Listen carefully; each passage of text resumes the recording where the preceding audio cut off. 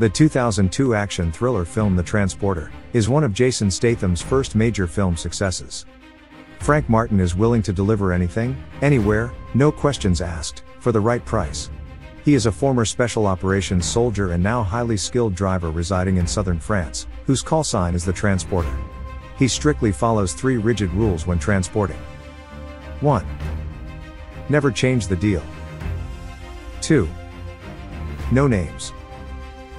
3. Never open the package. Let's see some very interesting facts that really happened behind the scenes. Jason insisted that he did 99.9% of his own fight scenes and his own stunts. His martial arts background must have helped him in this role.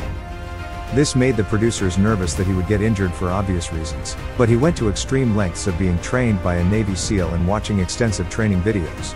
The most notable training video was 1973's Enter the Dragon, starring Bruce Lee, Jason's favorite action movie of all time. Jason Statham's hair caught on fire during the house explosion. To be honest, there isn't much hair on Statham's head, so it's hard to imagine his hair on fire. It must have been a small ember to catch that little bit of hair on fire. With an explosion this large, it can be concluded that the ember was made of larger proportions. This is part of the danger that Jason faces to do his own stunts. Shu-Chi had to learn English for her role in The Transporter. Shu-Chi needed to get the script early, so she could begin preparing with an English teacher in Hong Kong, because she spoke almost no English when she was cast into this role. She struggled to communicate off-screen with Jason so much that they said, it was like a rooster and duck all day long. Her commitment remained. When she got to France to film, she had another English teacher there, who constantly nagged her to keep learning English.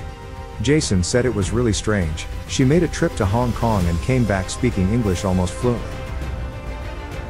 Jason Statham pulled the tape off Shu-Chi's mouth so many times that she got a rash. Was it that funny of a scene that they kept needing to retake it, or was there a secret rivalry between Jason and Shu-Chi?